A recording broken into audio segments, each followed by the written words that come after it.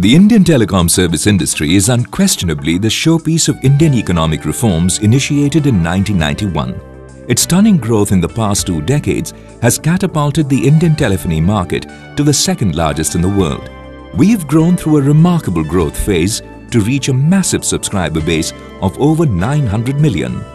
Once a lifestyle statement for the elites, the mobile phone today has become a necessity. The telecom sector is today the key enabler for higher GDP growth and a faster socio-economic development of India. Steering this remarkable transformation is the visionary policies of the Ministry of Communication and Information Technology, Government of India, in partnership with the telecom industry. COAI represents this dynamic and vibrant link between the government and private stakeholders in the Indian telecom industry. COAI was formulated in 1995 by the early operators coming together to chase big dreams. Some of us early starters in this industry got together to create a voice of the industry, and thus the COAI was formed. COAI has led the industry issues very ably. COAI today is really the voice of the telecom industry, not only in India but even globally. And I have no doubt, like COAI has led this charge for the last 20 odd years, the next decade and time to come will be seen as a glorious time for COAI. Its membership will benefit from its intervention, and importantly, this voice that has been heard almost always at the right forums will continue to make its impact. The entry of BSNL and MTNL in 2001 in the private players market created a competitive market environment. This was further boosted in the allocation of 2G licenses to the service providers in 2008. COAI has played an active role in this incredible growth story through its inputs and support towards policy formations since the introduction of the new telecom policy in 1999. Introduction of national and international roaming in 2001 was a major development in the value-added services area, and the provision of calling party pays in 2002, which led to free incoming on GSM networks, revolutionized the usage pattern and affordability factor of the mobility services market in the country. The introduction of prepaid services in 2002 enabled the middle class to afford mobile phones and enjoy 24/7 connectivity.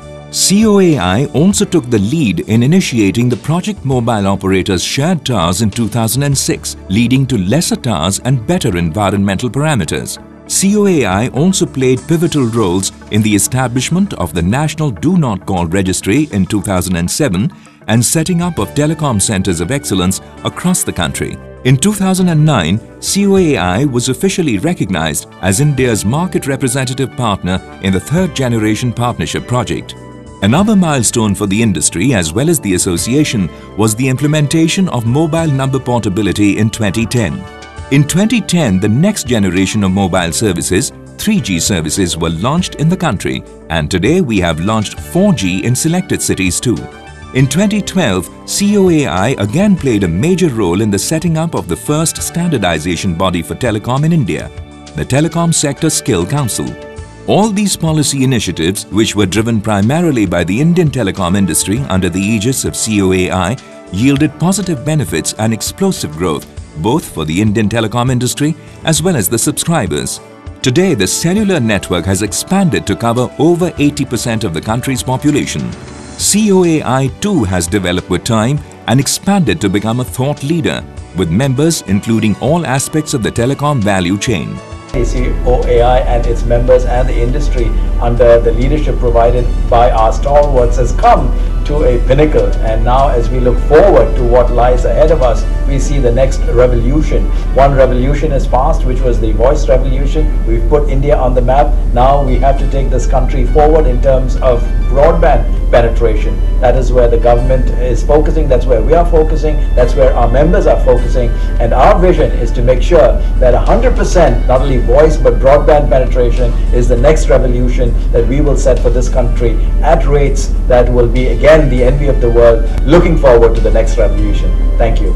In tune with the growth, size and convergence of the industry, COAI is transforming and is striving towards ushering in an era of revived excitement, enthusiasm, optimism, inclusive growth and investment for this vital infrastructure sector. COAI have been extremely supportive of government in the last couple of years, of me in particular. I think the family consists not just of telecom operators, but others also who are participating in the telecom sector. And the quicker COAI rebrands itself, the better it is, not just for their organization, but also for the market. And we really hope the COAI, a great success in this.